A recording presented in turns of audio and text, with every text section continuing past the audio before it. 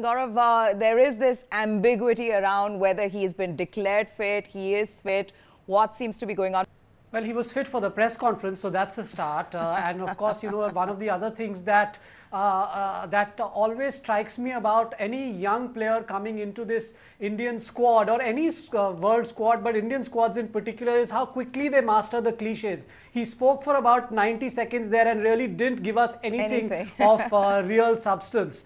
Yes, but I actually completely disagree with Rohan. I think if Vijay Shankar is even 95% fit, he should be playing this game. And there are two reasons for that. One is that in a World Cup scenario, you play your first choice 11 at all times, and I think Vijay Shankar gets into that first choice 11 because at number 4 you don't need an explosive batsman. You've got Hardik Pandya, you've got MS Dhoni and Kedar Jadhav at 5, 6 and 7. So at number 4 there is a solidity that's required in case there is an early collapse, and Vijay Shankar provides that. Second is India is going to be missing their new ball bowler, and Vijay Shankar showed in that game against Pakistan that there's a little bit about him as a seam bowler in English conditions, and you do want him to get into that role. So if it were to be making a choice, I don't think Rishabh Pant gets into this playing 11 simply because of what he may provide and the option of this being explosive, etc., left-hander. For now, he's got to wait his time out because Vijay Shankar's taken his opportunity and made the most of it.